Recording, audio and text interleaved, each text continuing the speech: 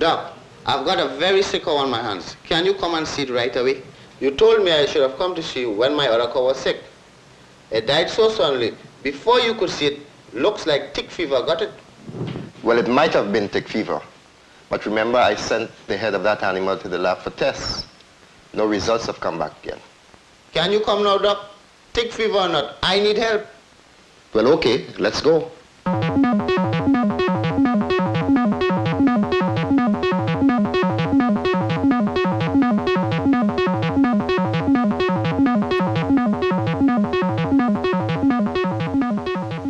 Back at the laboratory, the stained slides show the presence of negri bodies in the brain cells of the cow, but none in the brain cells of the pup. The scientific assistant has to inform the microbiologist, who reports these facts to Dr. Casabon.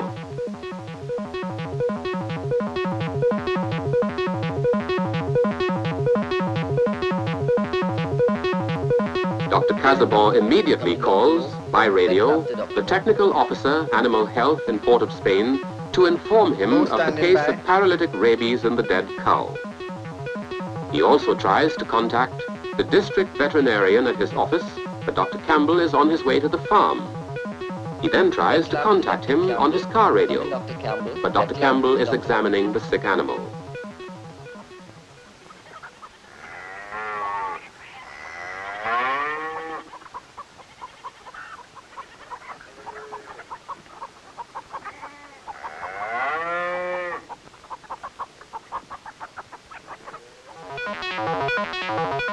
Apart from the stained slides, other tests for rabies are done in the laboratory. Using the other half of the brain, small transverse sections are cut and placed in a sterile mortar.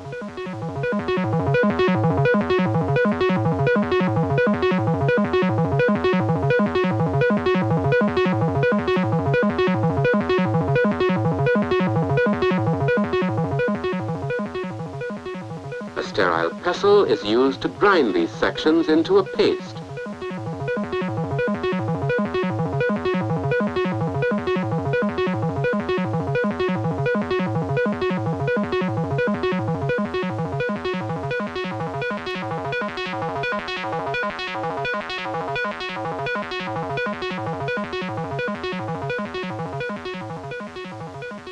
The suspension so formed is then inoculated into the brains of a litter of mice.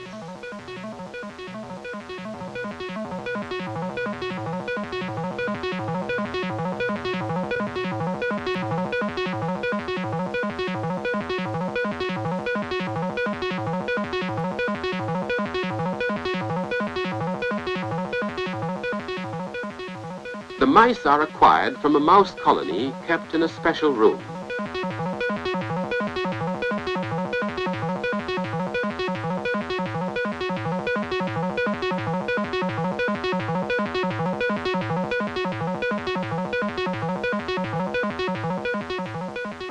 Only apparently healthy mice up to 5 weeks old are selected. From each suspension, made from the brains of the pup and of the cow, 6 mice are inoculated.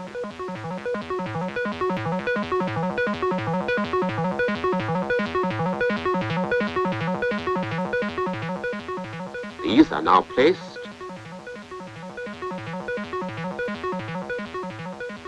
in a separate room where they are observed for 28 days. If the rabies virus is present, the mice will develop signs of rabies and die within 5 to 28 days.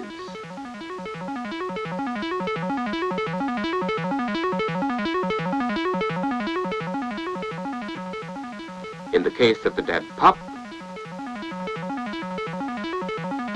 the mice show no reactions to the inoculum.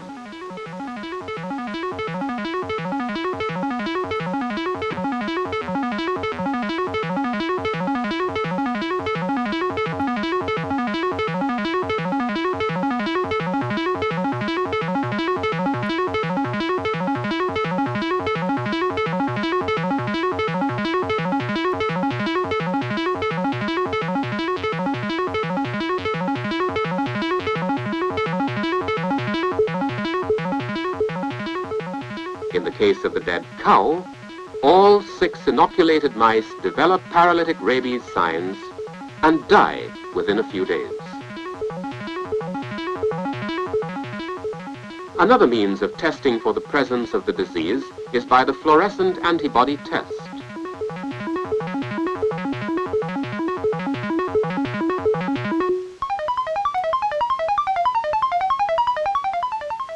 In addition to this, brain sections of the diseased animal are put on slides, which go through a series of stainings and then are directly examined for the presence of Negri bodies.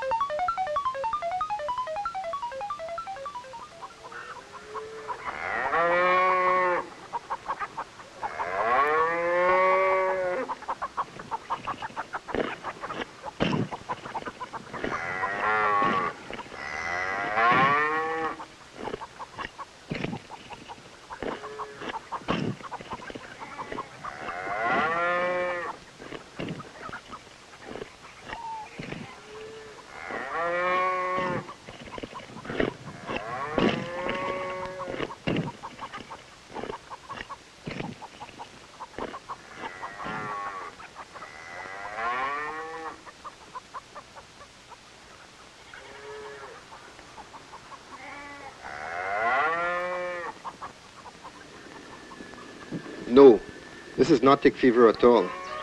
It's much more serious than that. It looks like rabies to me. Does that mean I'm going to lose this animal also? Well, I'm afraid so. This cow is going to die and there is nothing I can do for it. What you just saw there are all the classical symptoms of rabies. Excessive salivation, droopy eyelids, lack of coordination. And finally, proof that the animal was bitten by bats. Did this animal stop eating in the last day or so? Yes, Doc. It appears it could not swallow anything. That's another symptom of the disease. This animal must not be removed or handled from now on. When it dies, you must inform me immediately. The head will have to be taken to the vet lab for examination. Now, Dr. Caesar is at present vaccinating cattle in this area. And I'll get him to vaccinate all your animals needing attention. From what I see, it's very likely that your first cow, which died before I could examine it, also died from rabies. The vet lab should have their report ready by now. Well, I'm sorry for you, but you must take steps now to protect your other animals. I shall have to report this case immediately to head office.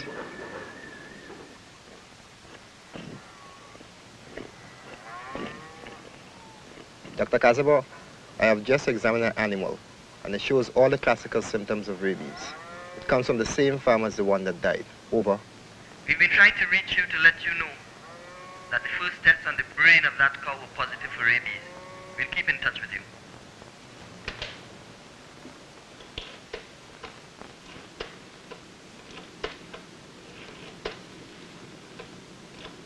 Good morning, Dr. Butcher's office.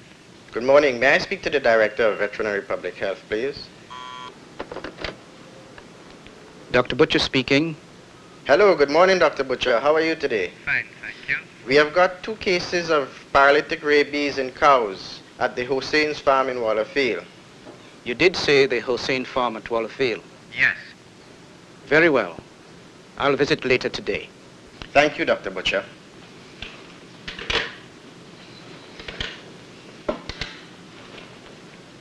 Mrs. Thompson, please come in.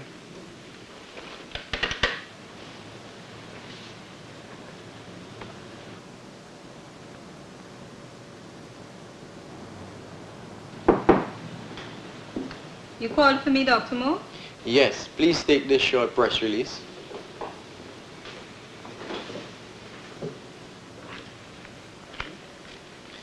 The public is hereby notified of an outbreak of rabies occurring in cattle in the Wallerfield area.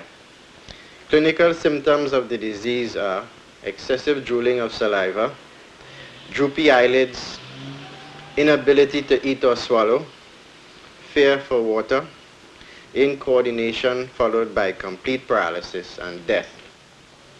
Farmers should report all cases showing the above-mentioned clinical symptoms to the nearest agricultural office. From tomorrow morning, the Ministry of Agriculture, Lands and Fisheries will be carrying out a vaccination program at all farms in the area. Your cooperation in this exercise is required.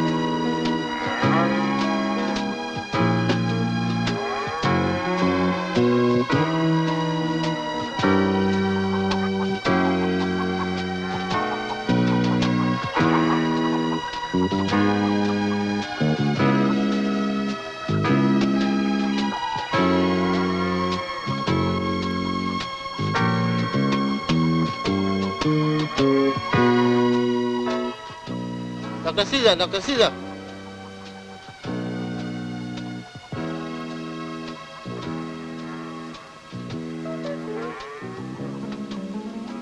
Well, you know, it was only a matter of time. The animal, of course, must not be removed from the farm, but it will have to be buried here. Dr. Campbell will remove its head, which will be sent to the vet lab for testing. I'm sorry this had to happen to you. Oh, here comes Dr. Butcher now. Dr. Butcher, I'd like you to meet Mr. Hussain. He is the owner of this farm. How do you do? Fine, thank you, sir. Dr. Butcher is Director of Veterinary Public Health, and he is here to ensure that the disease does not spread to farm employees. Mr. Hussain, are there any employees who came into contact with the animal? Yes, one. He was looking after the animal all the time. Well, he must be sent to the County Medical Officer of Health for post-exposure treatment. Will you see that he gets there today? Yes, I'll take him myself.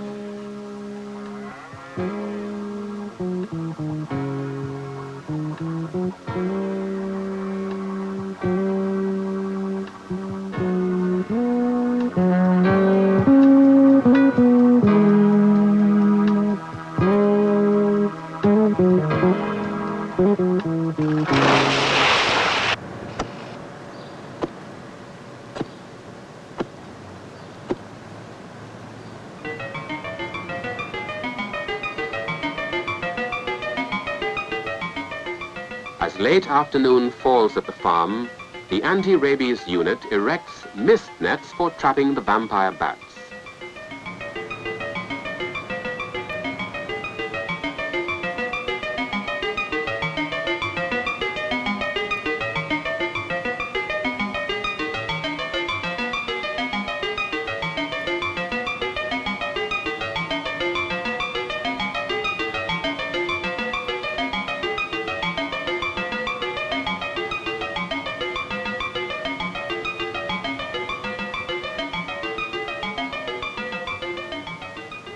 The men then wait for nightfall.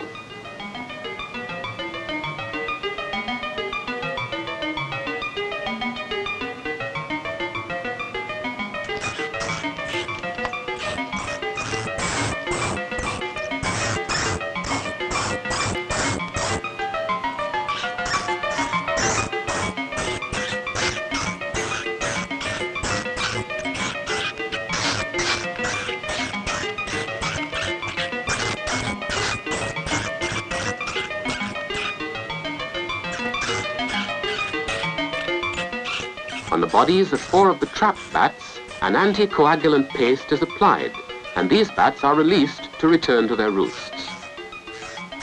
When they return, several bats ingest the poison when they groom the painted bats.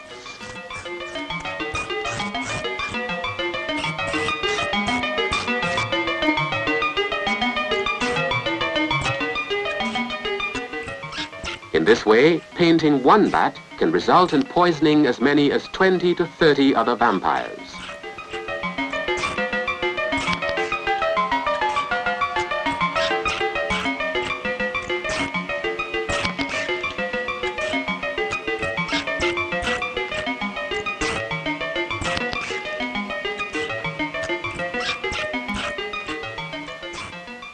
Several of the trapped bats are selected for further investigation.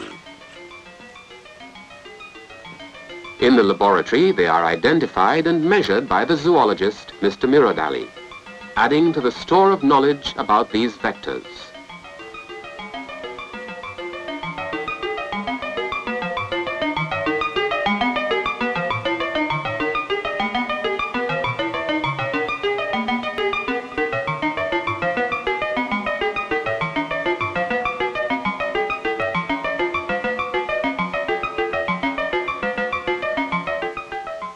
Much like Pewan did, the microbiologist examines their brain cells for the presence of negri bodies, a sure sign that they are carriers of rabies.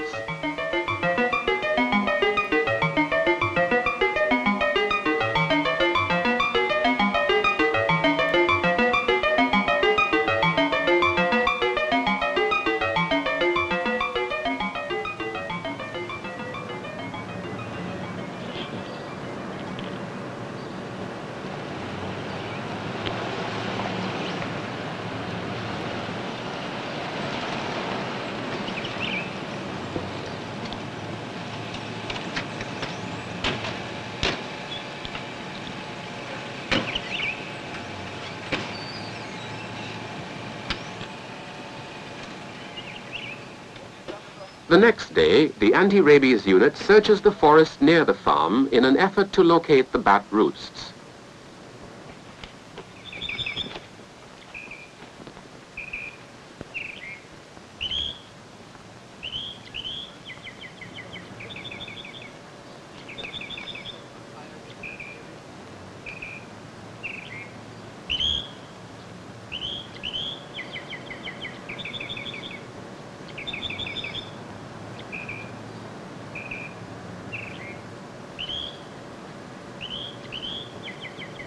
Hello! Hello! Up here!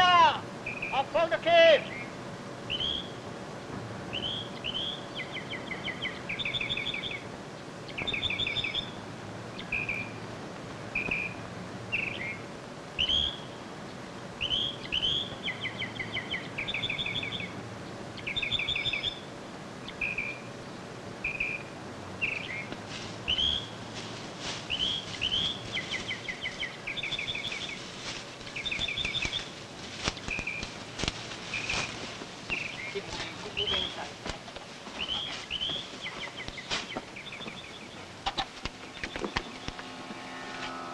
Right?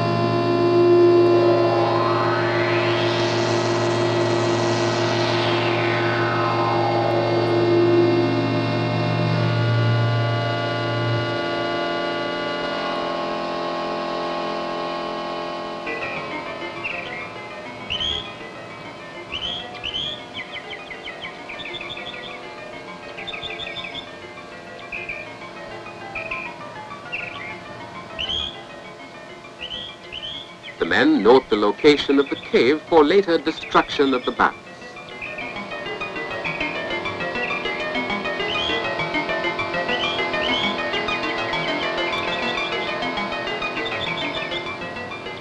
In another location, they inspect a known tree roost of vampire bats as part of their constant surveillance of forested and other areas.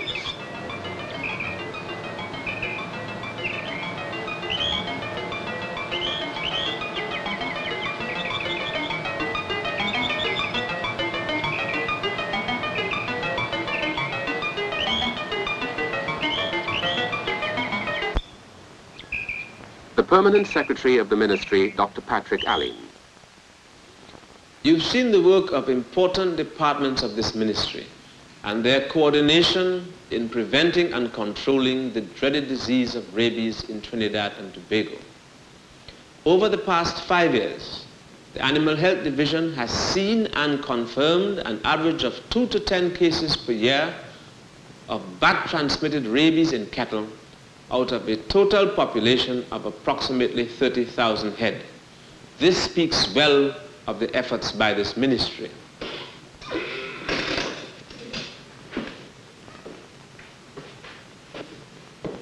Trinidad and Tobago has been fortunate in not having a case of rabies recorded in human beings since 1937, following the serious outbreaks of 1925 to 1931. And the last case of dog-transmitted rabies to a human being was in 1912. With rapid air transport, Trinidad and Tobago has had to impose importation restrictions with a 6-month quarantine on dogs and cats coming from countries where rabies is known to exist. For example, the whole of North America, most of Europe, and several South American countries. The risk of introducing rabies here by an imported dog or cat from these countries is highly probable. And indeed, we may eventually have an explosive situation because of our large stray dog population.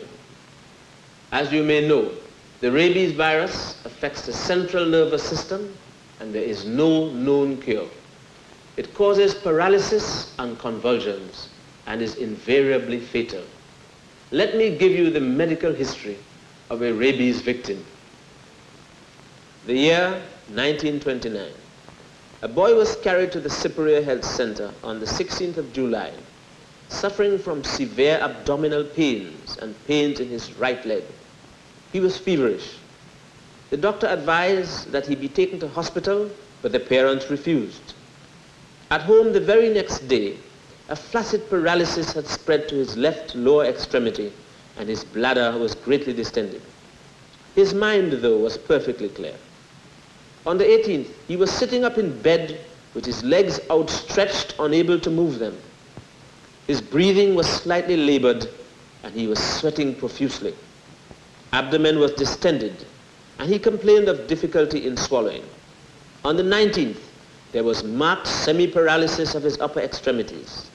He was unable to swallow, his tongue heavy, speech slow and indistinct, salivation profuse. He was perspiring freely. He was drowsy, but his mind was clear. At 4 a.m. the next day, he died. You can all understand, therefore, why we appeal to all persons in Trinidad and Tobago and to those who visit us to observe the country's importation regulations and ensure that any animal entering the country is doing so in accordance with our health requirements. It is senseless to indulge in contraband activities and to smuggle in your pet or any other animal into the country, to endanger your own health, the health of your loved ones, or the health of the community at large. As a responsible citizen or friend, please help to keep Trinidad and Tobago free from rabies. And now for the end of our story.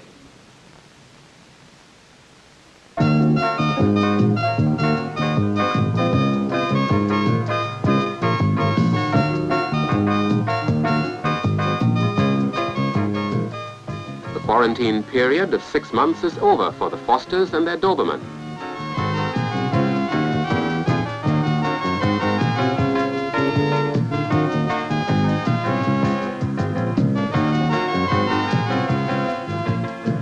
The clerk must be satisfied that they have paid their quarantine fees before the dog can be released.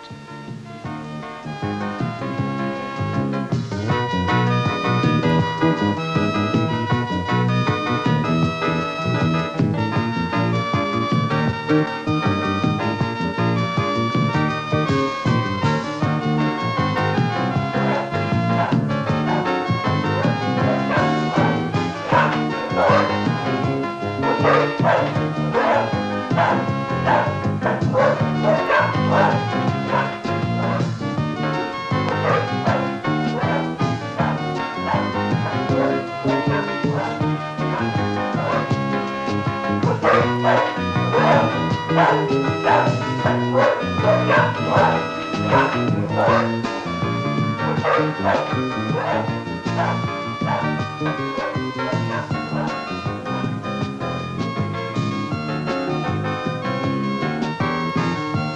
would be good to see Dr. Paul before we leave. He is in. I will call him for you.